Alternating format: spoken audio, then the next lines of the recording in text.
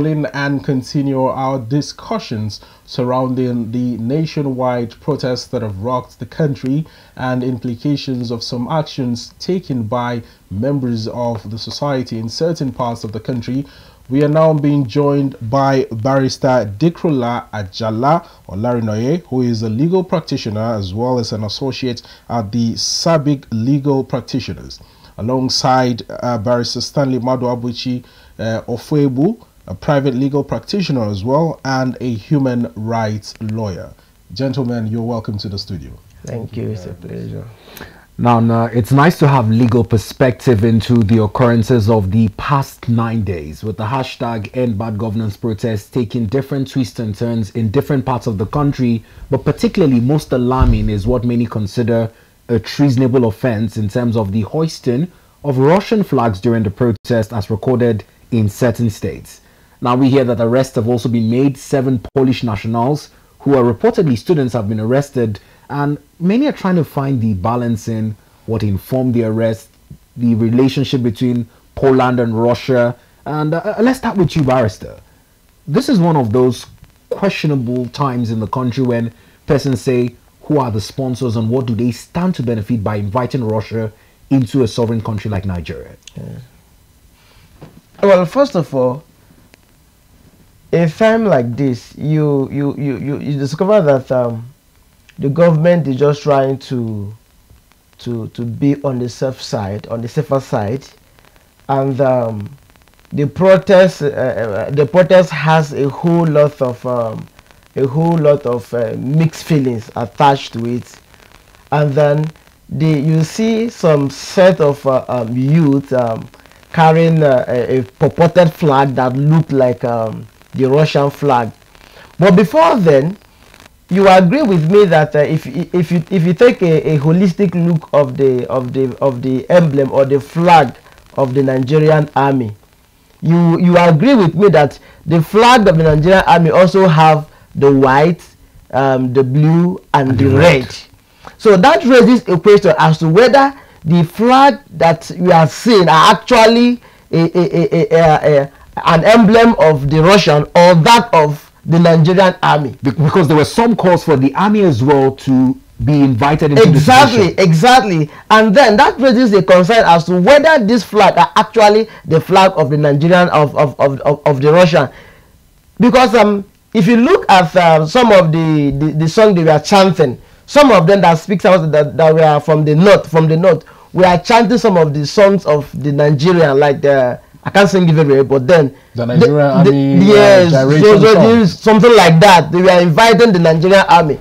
Then, if you now bring it home, looking at what the law is and looking at the circumstance at which the purported flag was hosted, but personally, I do not agree that the flag was actually hosted. There's a difference between carrying and hoisting it. Carrying a material or a cloth that look like a flag and hoisting. Hosting of a flag is totally different from carrying. Yes. So hosting is a different thing and carrying is a different thing. It's just unfortunate that the both of them are mixed up. So it will be wrong to assume or to say that the certain member of the youth or of the country hosted that flag. A flag. Well, Barrister Ajala, these are quite strong, assertions made by your colleague here. However, following the incident of, the flag being raised by protesters in parts of Kano, Zaria, and the rest, the Russian embassy released a statement, denying being involved in any way whatsoever with, the people who raised these flags. That is one. If these were not Russian flags, as you have pointed out, I don't think the embassy would have come out to make such a statement and wash its hands off. What do you think? Well, thank you, Mr. Chijudu. Okay. You see, my learned friend is, I understand he's a human rights activist, but the reality is to the fact that it is a Russian flag.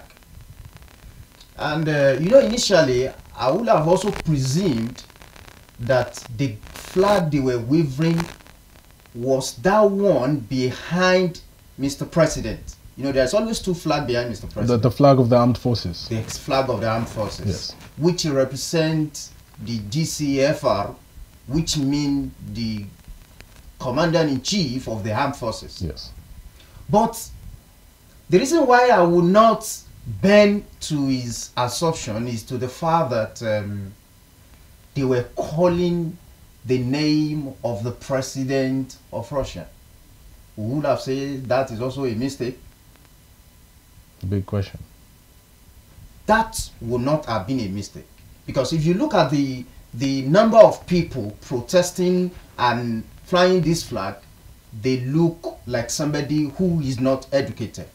You see, I would not want to go to the level of their education, because what we call education on our own part is when you are able to speak English or you are able to write English. Education is beyond that.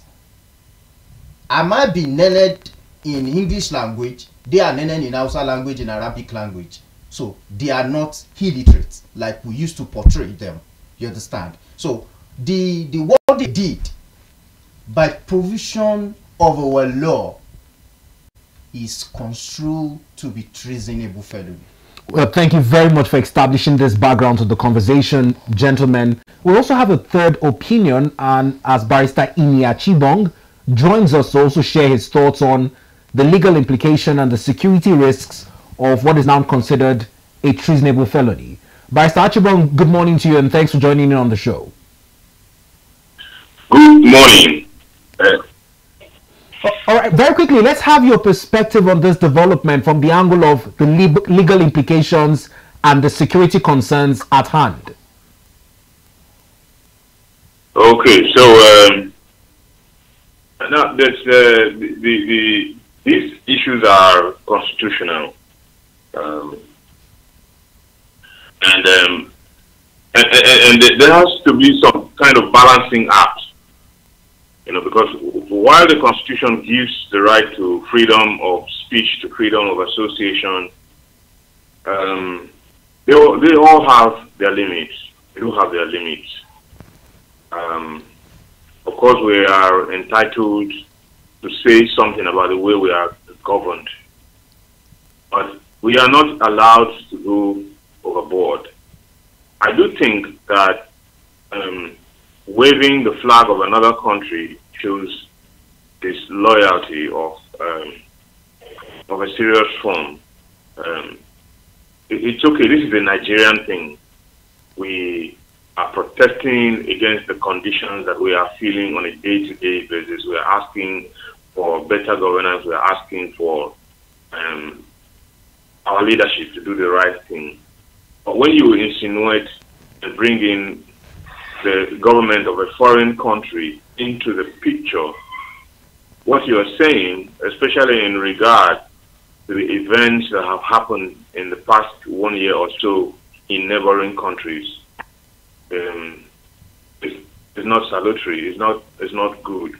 Because what it means is that you're directly saying, just the way you supported those other countries to overthrow their governments and take power, that's what we want you to come do here in Nigeria. But having said that, we need to know whether these people were doing it in their stupidity, or whether it is part of a deliberate plan to overthrow the government. Now, Barrister Chibong, it's very similar to what Barrister Jala has said in distinguishing if it's naivety or it's been sponsored. But in terms of the number of persons involved in this act, what can the law do? Is it a mass arrest, or is it a tracing of the sponsorship? Well, I think that you have to imagine that if people have up to 100 acts, someone must have created them, and and they're giving it to them. But you see, in our country, you have to also ask the question: how did we get here? How did we get to the point where your own citizens are pouring into the streets and saying this kind of thing? The act of treason, as defined by the Nigerian Criminal Code Act, consists of any person who levies war against the state in order to intimidate or overawe the president or the governor of a state. And that section 7, chapter 77 says that the person is guilty of treason and is liable to the punishment of death. The question is, by doing what the flag-waving persons are doing, are they trying to intimidate or overawe the president or a governor? I think what they're doing is showing their dissatisfaction, simply showing their dissatisfaction with the state of affairs and the way in which they're being governed. Well, Barrister Achibong, in recent times, following the these developments about raising of the Russian flag and calls being made by the protesters to the president of Russia to help them in court and come to their rescue, organizations like the Afenifere have made calls to President Bola Ahmed Tinubu, President Bola Ahmed Tinubu's led administration to, publicly name the sponsors of this very treasonable act publicly, while others share a line of thought that the raising of the flag is not perhaps a treasonable felony, because in places like churches, in hotels, in mosques, flags can be hoisted at different occasions. So my question now is this a particularly different situation, and why is it being treated with such severity? I don't know the severity with which it is being treated, because I am believing that those who may have been arrested in connection with that action are going to be tried in the Federal High Court, which has exclusive original jurisdiction in such matters. And so once you try someone in a fair manner, that is good. That's all that the Constitution and the law requires of the state. That when you accuse somebody of an offense, you give them a fair trial. And that's what I expect to be done. And if in the course of that trial it is found that these people are part of a true rebellion against the state of Nigeria or a particular state in the Federation, then they might as well be found guilty and put away. But if it is found that these were jolly good fellows who somehow stumbled on the idea of a flag and then they ran through the streets and shouting, and they had no deliberate plan or intention to overawe either the federal or the state government, then by all means, you set them free. Because when you measure what they have done, unless you find an intent to overawe or overthrow the government, then their right to freedom of speech will override what they did, and so they should be found innocent. Now, thank you, Barrister Achibong. As you've looked to set a premise for more arguments that would be had, especially now that you're talking about the Federal High Court coming in to ascertain if what they did is tantamount to treason or a call for a change of government forcefully. Let's come back to the studios now as we have more legal perspective. Barrister Ajala, it's on the premise of some of the sensitive points, and quite rightly so, Barrister Ine has raised, because it will still fall with the law to be able to adjudge if these individuals who are more than 50 to 100, or is it going to be vested only on the sponsors, like we see the person who was said to be sewing those flags was arrested? You see, like he has said, Federal High Court has jurisdiction. And before you can punish somebody for an offense, there are basic things that need to be established. The number one is that is this offense written in law and its punishment prescribed by the law? That's the first thing. The second thing is that was there a mens rea, that is, was there an intention for treason? The prosecution must establish that. Then, was there actus reus? That is, what they think, what they imagine, did they carry it out? Of course, we see that it has been carried out. Yes. And that is why we see it, they were waving it all around. Now, after the prosecution has been able to establish all of this, then the judgment will be passed on them, and they will be faced with this, the consequence in accordance with the provision of the law. Like he has mentioned, he mentioned section 37, section 38 of our criminal code. But because it's happening in the north, penal code will be applicable. Section 410, Section 411 will be applicable. Now, your question is to the fact that are they the one to be punished or the sponsor? The law is clear. You see, when it is established that they were on an influence, on due influence, the law must take a very light perspective to it. You understand? And people who sponsor them will face the law. You understand? That is, if they can establish it in defense that we were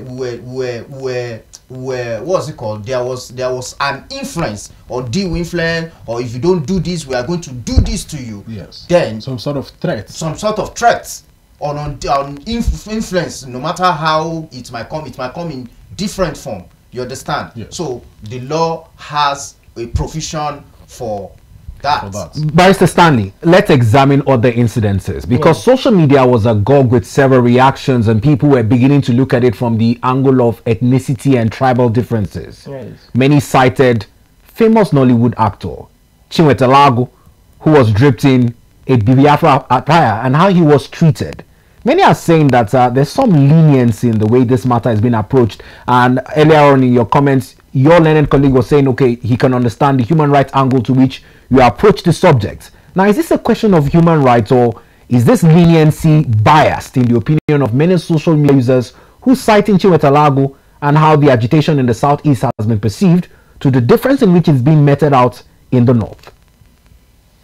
Well, all these things still boils down to what, no matter your personal belief, your sentiment, your ideology, or whatever it is, it still boils down to what the law says about it. What does the law say? Now, Section 111 of the Penal Code talked about criminalizes carrying of flag or colors that represent, in quotes, the flag of a foreign country. Now, under Section 2, Sub 3 and 4 of the Terrorism Prevention and Prohibition Act of Nigeria 2022, particularly Section 3, I think, captures this particular scenario. Under Section 2, there is a whole lot of acts that were listed to amount to act of terrorism, and a holistic reading of that provision, there is no place where it is specifically mentioned that the sewing or the carrying of or the wearing in the case of Chinweta Lago. Exactly, or the wearing, because talking about wearing, fashion is a thing of choice. But he was beaten by members of the army. That is the problem we are having. Talking about wearing is a thing of choice. So that particular act provides a whole lot of act or scenario that constitute act of terrorism, and wearing, carrying of a flag or an emblem that purports to be the signal of another country was not listed. And then section 4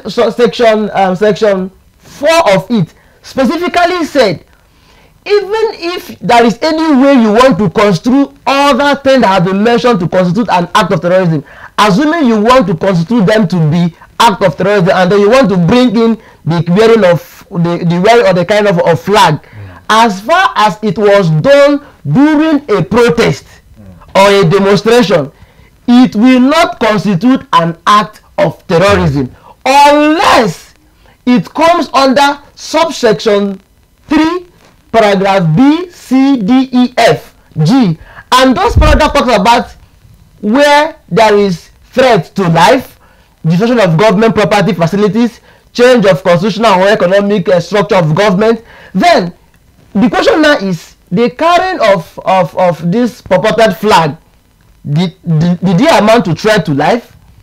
Some persons were destruction of government property, alteration of the economy.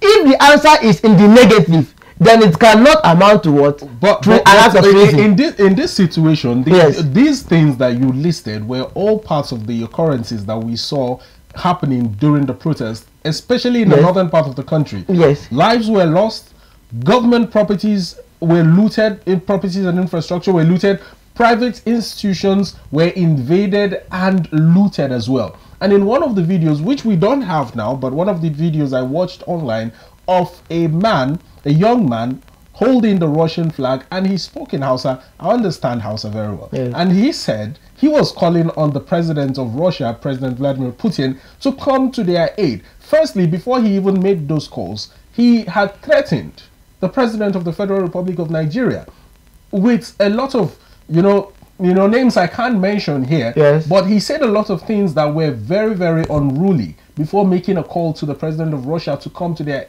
help or their aid, because the Nigerian government is in court killing them. How would you defend this? That is what I'm saying. If the destruction, the mass destruction, or the threat to life, the vandalization, and the rest of it, if those threats were perpetrated by the same person that we are carrying the flag, that is when you can comfortably charge them for what? Terrorism. But then there have to be a line between those carrying the purported flag that did this, yes, those involved, and those carrying the purported flag who never destroyed or threatened anyone. Because I don't believe that every one of them that carried that flag or purported to carry that flag actually were involved in the looting, the destruction, the intimidation, and the threat to life and others. As long as all of them were out on the street, how can you distinguish between those who had the flag and, caused mayhem and havoc, and those who just used the flag for a procession? That is why we have the police, the army to do their work. Now I'm coming to crime. You don't generalize crime. Crime is based on individual, even though we would have conspiracy and the rest of them. You don't generalize crime. You don't say because Mr. E was seen with a flag and then Mr. B was seen with a flag and he has destroyed the lives of other persons, therefore Mr. E and B should be joined together. You don't do that. Now, while we understand the ambits and workings of the law in provisions with our constitution as amended in 1999, there's also the appropriate measures, much like he has said, law enforcement can take, or even the government of the day can take. Now, before the president came out to make an address, which many would say was very instrumental in bringing down the tension, many have said that the government could have taken more appropriate measures, or even the security forces who continue to cry about being overnumbered. What are some of these measures in your perspective, in keeping with the law that the Nigerian state can take for its sovereignty and territorial integrity? All right, thank you very much.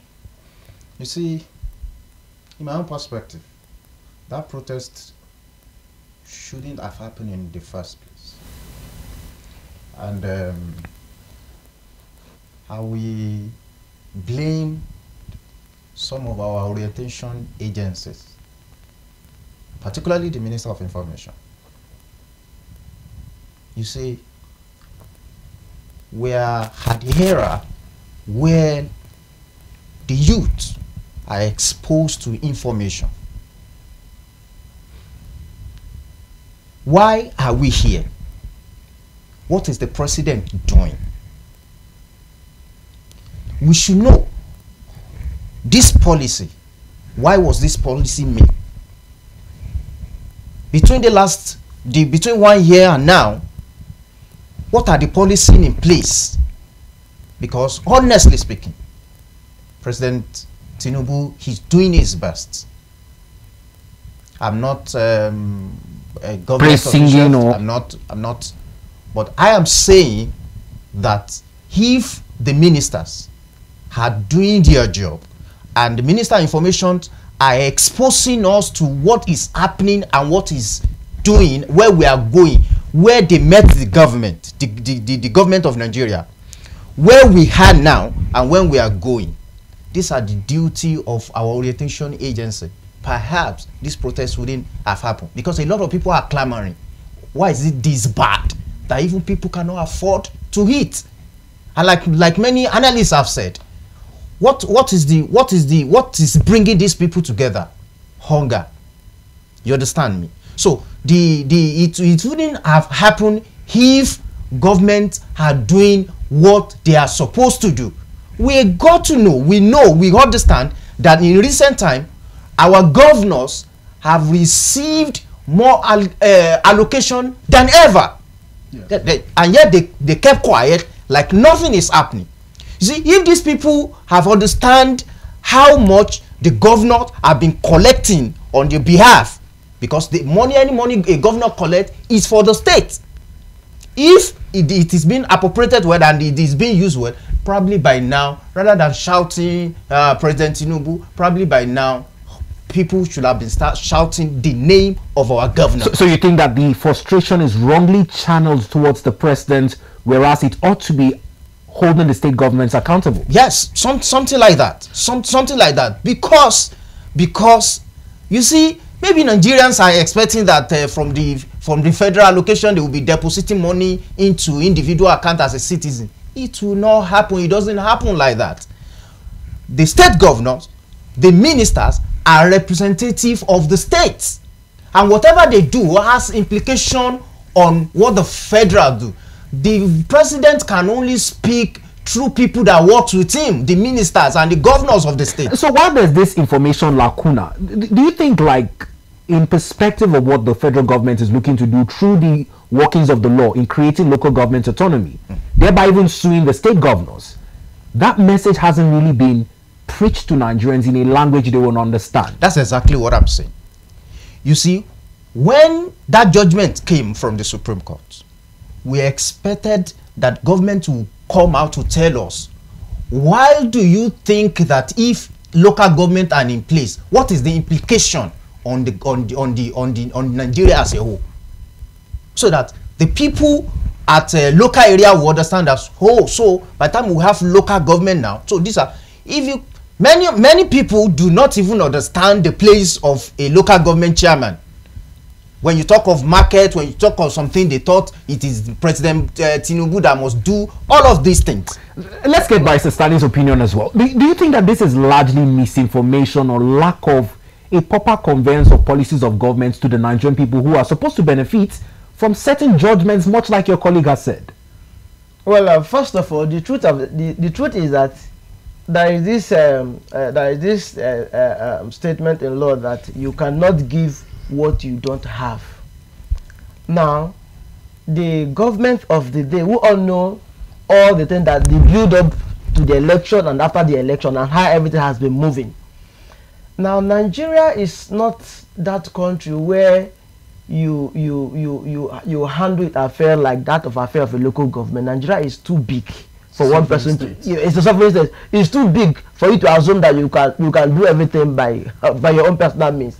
Now, first of all, when the president gave his speech, I think on Sunday morning or so, he said a whole lot of things, and Nigerians are saying that those statements are just empty, because to them, all those things he said are not being felt. First of all, like my colleague said, the policies of the government are not being communicated, and even if they are to be communicated, I do not think we have the right persons to do that. I think part of our problem is that we have wrong person occupying wrong positions. Yes. So many, this current cabinet, I must say without fear of favor, I don't think the Minister of Information is understood what it means to be a Minister of Information. And the policies of the government are not known.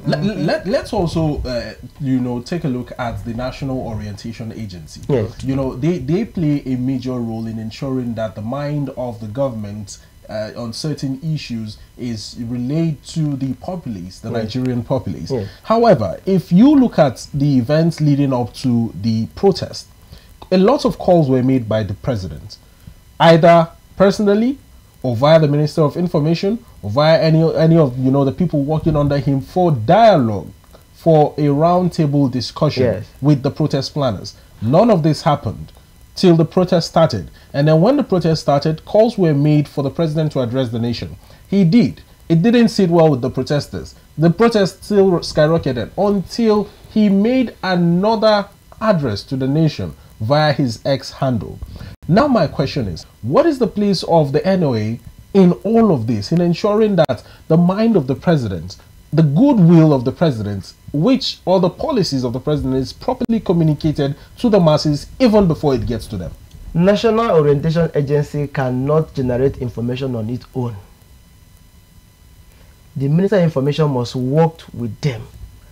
They cannot just get up and give information that they are not privy to. So they are to communicate based on what the executive, as the presidency tells them. They don't manufacture it on their own. So it flows from the inner house down to the outer house. So if they don't get any information, they cannot give what they don't have. That is the point we are trying to establish, to the fact that wrong persons are occupying wrong positions. Now, in the first place, this protest wouldn't have ensued in the first place. I think the government of the day took the Nigerian youth for granted. They were thinking, don't worry, it's not that we know how to. Looking at the trajectory of the election, what happens before and after the election. So in a local man we say, we use the language see finish. The government of the felt that they finished in the youth of Nigeria, so there is nothing they can do. Otherwise, the president had the earliest. In fact, this protest appears to be one of the protests that sufficient notice was given enough. The president of the day had enough and sufficient notice to have addressed the nation even before the protest started. But he kept calm. Day one, day two. I think it was in the fourth day that he made the broadcast. That is the medicine after death. Much damage has been done already. One thing we have in Nigeria that we don't learn from the past. We were trying to see that what happened during the EndSARS is prevented, but then we didn't take the appropriate measure. The Minister of Information, wherever he is doing a terrible job. People who are supposed to be disseminating information, but then one thing we have to know is you may not totally transfer the aggression to the Minister of Information, because it is very possible that he is not being carried along. Because one thing we have known about Nigeria is that Nigerian government is usually that there is this issue of cabalism. Yes, cabalism there. So if they don't carry you along, you will not know. So sometimes we might be here calling out the Minister of Information. Meanwhile, the young person is saying that I am not among those who are piloting the affairs of the thing. Your point is very certain, and many Nigerians, much like our viewers at home, would attest to some of the telltale signs that they raised the alarm of, especially with information.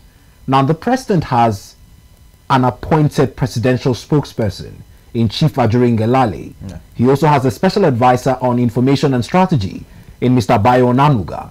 But over time, we've seen conflicting statements, even when it came to the president's visit to the upper legislative chamber. Now, Mr. Bayo Onanuga has also come under fire in line with this protest as using some words that also, in the opinion of persons online, should have been kept behind closed doors in what many consider as some of the embers that stoked the protesters into the streets. Now, the president told Nigerians on New Year's Day that he would have to rejig his cabinet if he sees that those he appointed are not performing. Do you think that he needs to keep that promise now? Yes. You see, there is Nigeria as a state, as we are now. Our hope is high. There is much that is expected of all our political appointees. These are not time for mediocrity. These are not time for you to just sleep and collect money and think you can just do anything, like you are seeing. Just not long ago, we had EndSARS protests. Yes, about 4 years ago. 4 years ago. Now we are having this. You see, before this protest, Mr. President was not sleeping. We saw him having meeting with Monarch, this, that, APC governors, religious Minister leaders. of FCT, calling the youth, let's have dialogue, let's have meeting. Before now, it wasn't like that. In fact, when they said there was going to be protest, Nigerian government don't even pay attention. But now, when Nigerian people said there's going to be protest, we saw them, particularly 2 weeks to that protest, you see government officials running up and down to make sure that, you see, Mr. President, as at this point, need to review his cabinet. He does not have a choice. We can't command him, but we can advise him that he does not have a choice than to reshuffle his government. Anyone who cannot perform his duty and responsibility should let go, so that people who can represent him who can represent the government of the day will take over the position, he needs to keep to that promise. But I've seen the APC, his party, taking it very not likely with persons who had issues to pick with the president. Will the interests of the party supersede that of the Nigerian people? The citizen, the interest of the citizen. The position of the law is that the well-being and the security of the state is the primary responsibility of government. So the interest of the party cannot supersede that of the Nigeria as a whole. As you can see, people are now waking up. People now understand that no, we cannot continue like this. Now, Barrister Stanley, Nigerians continue to judge where we are as a country in terms of what party was in power, over how many years they spent in power, and which party is performing better than another party. Many look at it as the credentials going into 2027, just around the corner, forgetting that we keep on using the rhetorics. Election is over, it's time for delivering the dividends of democracy to the Nigerian people. Now, whilst keeping the party happy, because he came on the shoulders of the party, how does he also keep Nigerians happy? That is the problem we are facing. That is why Nigeria is, that is where we are still in the same position. And we might not likely move from this to a better position if the same problem continues. Yes, it's of a truth. People come to power by the virtue of riding on a horse of a political party. But one thing we must understand as a nation is that whether you are elected under the platform of PDP, Labour Party, APC, the moment you are sworn in, you are now for every other person, and the interest of the entire nation should be paramount, irrespective of the party affiliation. Yeah. Until we leave this issue of party affiliations, making appointment by sentiment, by party, based on party structure, based on religion, based on tribe, we will not go outside. We will not progress. Now, I'm saying this to say that if you take a holistic look of the appointments, of the current appointment of Mr. President, you will agree with me that the provision of the federal character are not being obeyed. In fact, the president is doing the exact thing that the former President Buhari was doing. Appointing based on political structures and sentiment. In the past administration, no capacity. In the past administration, yes, the President Muhammad Buhari-led administration was, riddled by a lot of allegations of nepotism and favoritism towards the northern part of the country. Yes. We thought that the coming of President Bola Ahmed Tinubu would sort of create a level playing ground, considering a lot of campaign promises he had made, and how even in places like Lagos where he lost elections. Yeah. But now we are seeing an entirely different picture as opposed to what was displayed to the Nigerian populace from the beginning. Mr. President is not doing anything different from what Buhari did. In fact, he even said it. He's going to continue from where Buhari stopped. All the appointments of current Mr. President are being lopsided from one particular region. What Buhari did was, during his own time, all the appointments were from his own region. Tinubu came over, took over. All his own appointments are from his own region. Now, the issue is not based on region, whether you are from region or not. The issue is, do this person have the capacity to deliver? Until we begin to appoint people based on skills, capacity, and capabilities, we won't go anywhere.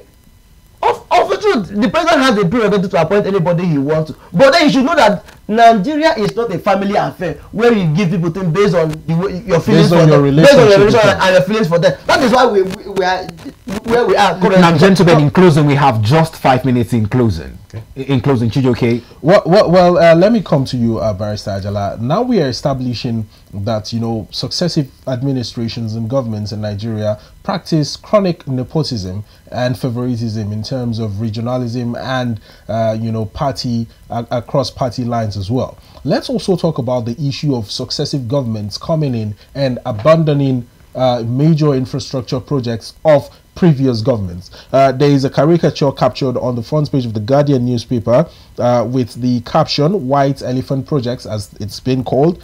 Billions in drains at Southeast struggles with abandoned mega projects. Now the caricature here depicts the headline, and it says, "I need to have my legacy project. Forget the past. New projects are the most profitable." It's one of the major problems we're having in the country, cutting across all regions of the nation. Well, how would you react to this? Well, you see, when anybody is coming into office, a serious-minded leader will have a template, a roadmap. And but what should be the intention of any template and roadmap should be that the well-being of the people. You understand? Yes. It's a major problem that we need to deal with. But you see, for 1 year and some months that the president has been in the office, I live in Abuja. I have seen some projects that was left behind by past administration that he continued. You see, this is more applicable in some of our states, particularly when the new government is different from the party that just left office. They want to abandon those legacies. But for me, I think government should be continuity. In as much you know that this project, this legacy, this roadmap that my predecessor left behind will benefit the people, while abandoning it, while leaving it behind. You understand? You understand what I'm saying? So government should be continuity, because when you abandon a project, the finance that has been committed to that project will automatically be a waste. Well, Barrister, let me just quickly come to you. How do we curb this issue of, this egocentric legacy projects that successive governments tend to take, especially when the coming in a regime is of an opposition party or a different party from the previous one? You see, it is stupidity to be making provisions or plans for rail transport, building of establishing airports and seaports when the people within you, the people you are leading, are hungry. Makes no sense. You leave the primary purpose and you are doing the secondary. You don't count 10 without counting 1 to 9 first. Before major projects should be established, liaise with the people, know exactly what they want, hear from them first. But in Nigeria, they will not do that. Do you know why? They came to the power through the back doors. So nobody can question them. You look at our electoral law, it is flooded. The National Assembly make a particular law. When they go to court, the court gives a different interpretation. And so that does it. So nobody can question these people because they know how they came into power. And so nobody can hold them accountable. If you are a leader and you want to, it's like a father. If you're a father in the house and you want to do something in the house, you come for a family meeting. Everybody gives your input, gives your view, and then they tell you that we are okay with it, go ahead, or we are not. But in Nigeria, you don't see that. That is why we keep on having abandoned projects, and nobody probes those things because all of them are the same. Who do you want to probe? You want to probe the person that came before you, or where will you start from? So we will keep on having white elephant projects because we are not in tune with the people we are leading. So hear from them first, hear their major word, cry, and then know where to start from, and know whether that one you want to do is of economic advantage or benefit to them. Well, thank you, Stanley Madu Abuche Esquire and Barrister Rukoyalayo Ajala, for making our time to grace the show this morning. I'm afraid this is as much as time will permit for us to discuss these issues. But some takeaways in terms of points that have been highlighted in the course of our discourse is for a better need assessment of what the people want, whilst the government is formulating its policies and strategies. And there's also been calls for Nigerians to channel their frustrations properly and account for better governance from their governors, other than point their frustrations at President Bola Ahmed Tinubu. And this episode is available for you to rewatch it on our YouTube channel as well.